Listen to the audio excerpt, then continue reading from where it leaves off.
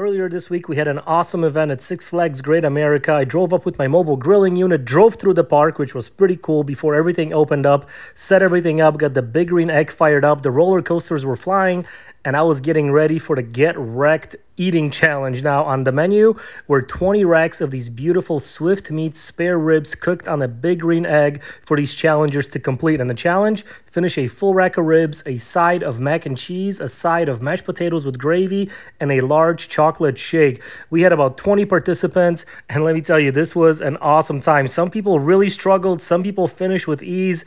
This group right here was really cool. These last two guys, they were ready for seconds. Again, he had to finish all this food in under 20 minutes, and this guy here, this guy was struggling. He got completely wrecked, but he finished it.